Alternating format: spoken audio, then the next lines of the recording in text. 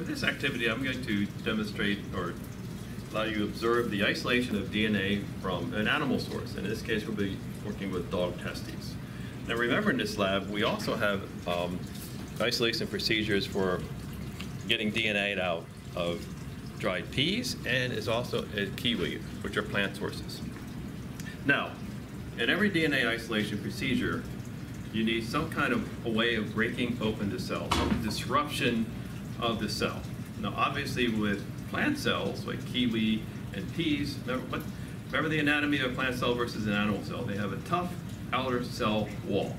So in those procedures, if you read in the lab manual, you're going to need a lot more physical force to break open the cell. In the case of peas, we use a blender. In the case of kiwi, we use some pretty harsh physical force of physically smashing the kiwi in the presence of homogenizing buffer. So that's the case of plant cells. We got to break open the cells to release the DNA.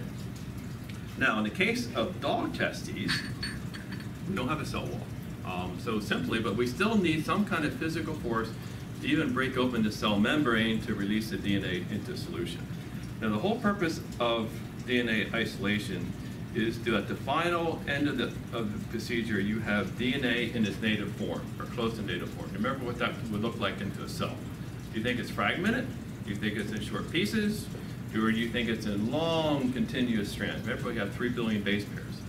So in our cells, in the native form, DNA is very long, slender fragments, extremely long. So the whole purpose of this test is some way that we can actually isolate intact DNA at the end. Okay, so how do we do that?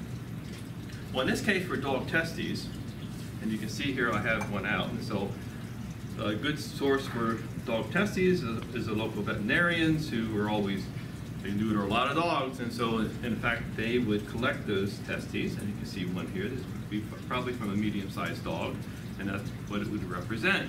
Okay, and this is our starting material for this procedure. Now, and surrounding the testis is a very thick connective tissue that really is not conducive to grinding. So we have to remove that first. And this is essentially a frozen, I like to work with a frozen testis. The longer you keep tissue frozen, the more stable the DNA will be.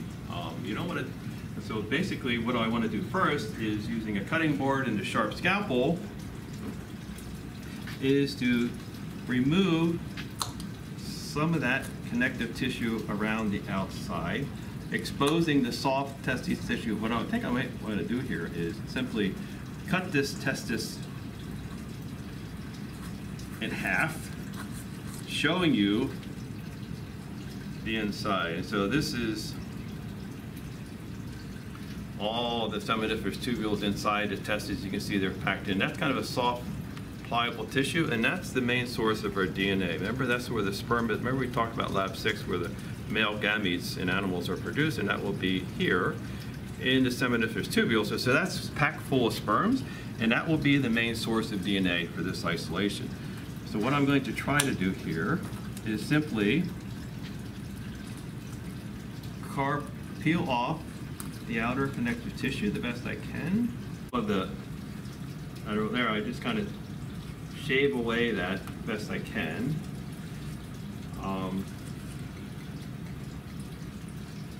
Trying to remove it. I'm going to pull it up, and we can just push it aside. Now, I essentially isolated this about the half of the testis I started with, which will be sufficient DNA for this experiment. So, what we want to try to do then is kind of dice this up the best you can. Smaller pieces, and that's going to go into a porcelain mortar and pestle, which is very handy for grinding out small amounts of tissue.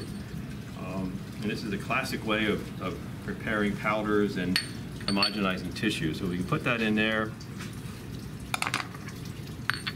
into the mortar and pestle. Okay. Now, what you want to do first, before you add any buffer to this, is simply smash and grind with the mortar and pestle, trying to just think about what we're doing here. We're breaking open the tissue, and we might even be getting as many sperm cells out as possible exposed out of that tissue, because that will be the source, main source of our DNA.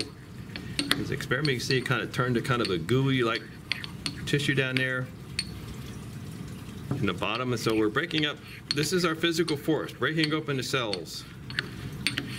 Now, at this point, it's about time to add some homogenizing buffer. Now, if you look through in the lab manual, all the homogenizing buffers we use with different tissues all sort of like have the same components. You're all going to find a source of detergent in there. It could be very refined detergent like sodium dodecyl sulfate, or it can be a common detergent like dishwashing soap. So you remember what the purpose of that dishwashing soap or detergent would be. Think about what we're trying to do here. Remember, where's the DNA in the cells? It's going to be housed in remember, these are eukaryotic cells, so they're in membrane-bound organelle, the nucleus. So we have to disrupt and break open that membrane. So one way is using detergent. What do detergents do to membranes? What are membranes composed of? Remember that? I should remember that by now. It has a lipid bilayer, okay? And detergents are very good at destroying and solubilizing lipids in your membrane. So that's the whole purpose of it. I'm going to dispense about 20 mils of my homogenizing buffer in a graduate cylinder. And what I prefer to do is I'm going to continue grinding the tissue in this buffer, but I don't want to put it all in at one time. Usually I prefer to maybe put half of it in, maybe about 10 mLs. Okay. And we're going to grind some more. So now we have detergent in there. And now we are disrupting all the membranes in the cell, including the outer plasma membrane and the nuclear membranes and any other membrane-bound organelles in the cell. Think about what some of those could be. We have endosomes, we have lysosomes, lots of things in here. We're destroying all of those. Everything is being broken up and released into the cell as we go about this, just to get the DNA out of the nucleus. We're going to grind for a while here, and the more I grind, the more DNA I'm releasing. Now, there's a point where you can go too far. If you get too forceful with this physical disruption, you can actually damage the DNA. So there's a fine line between enough physical force and too much. So at this point, I probably released a good portion of my DNA into solution. And I'm going to dispense whatever. Look at this solution here, guys. This is really, put that into a tube. Now, I'm going to put the remaining of my solution in here. I like to rinse everything out to recover as much as we can. Okay, and we're going to put that over as well into here. So if you look at this solution now, this is the disrupted tissue and homogenizing buffer. Now at this point, we need to do an incubation. And we're going to put this at 10 minutes at 65 degrees centigrade. And this is a water bath that's already been set. So I'm going to take this solution, I'm going to put it in here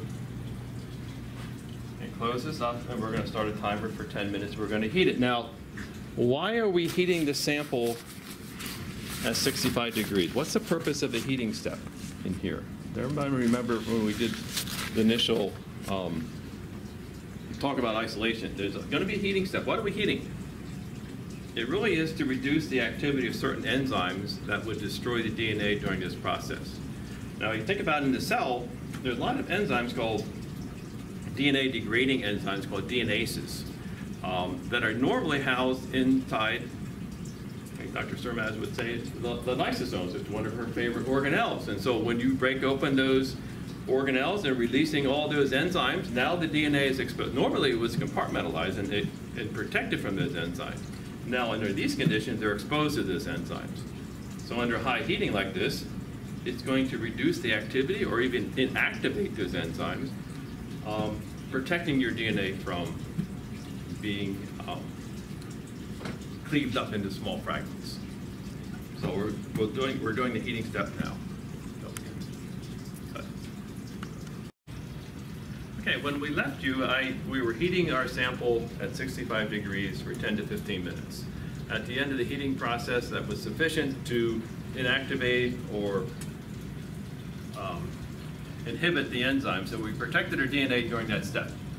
Then we put it in an ice bath, and basically you're cooling it down to room temperature or even below. So now we have a cooled sample with released DNA in it. So picture the DNA floating in this soluble solution here. We really can't visualize it yet because DNA is very soluble and buffered. So how are we going to visualize our DNA in that sample? Well, we need to basically separate all the cellular debris from that sample, kind of clarify it a little bit. One of the easiest ways to clarify a sample is running it through either a coffee filter or in this case 4 layers of cheesecloth. So basically simply by pouring this solution through a funnel with cheesecloth on it,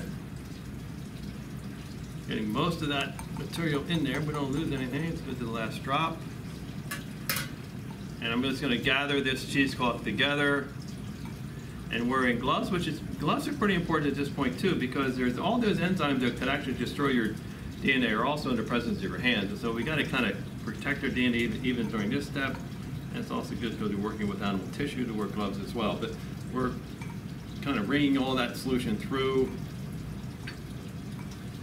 And we left the cell debris behind.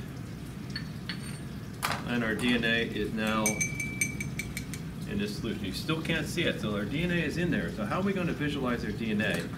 Well, we need to precipitate it out in the presence of ice cold. I just brought this out of the freezers. It's ice cold 95% ethanol. Now, in the presence of ethanol and salt, because we also had sodium chloride in our original homogenizing buffer, so there's salt in here as well. In the presence of cold ethanol and salt, the DNA becomes insoluble and it will precipitate out of solution. So I'm going to dispense about 5 mils of our DNA sample out of here using a pipette. It's kind of viscous material, so we're going to get it up. Let's start. We'll put 5 mils in here.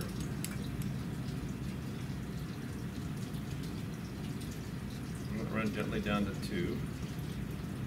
Again, you want to be kind of gentle with your DNA here because you don't want to be pipetting too vigorously because you actually can break the DNA even during this step.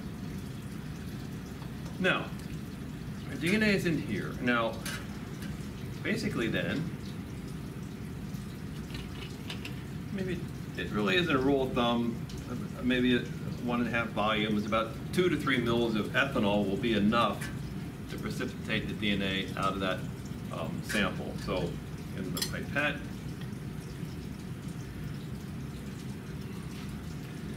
the ethanol does have to be very cold at this point. So I'm going to pipette 3 mils of ethanol.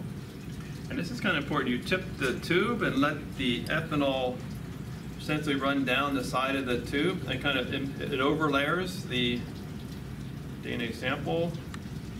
And at the interface of the ethanol,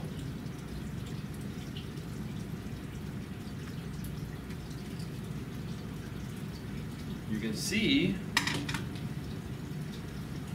the layer of DNA sitting on top of it. See that fluffy white material? That the DNA is precipitated out of the solution. Okay, so I'm pretty confident we have DNA at this point, but do we have intact DNA or do we have fragments? Remember, intact DNA is going to be long strands, almost like yarn, right? And so the one way to test for that is then to attempt to spool your DNA around, I call these shepherd hooks. Okay, these are very thin glass rod. And this is called spooling. This is a final test here. So basically, if we put this hook down in here and gently go back and swirl, see, I'm essentially physically trying to wrap that DNA strand, which is essentially like yarn. around that pipette. I put a hook in the end of the bottom, at the end, so when you pull it out, it stays on, all right?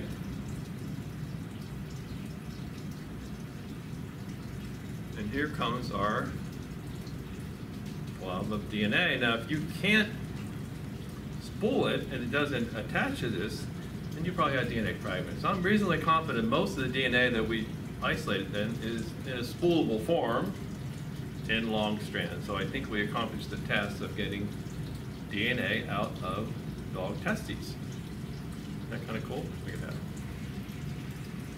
Here's your old DNA. So,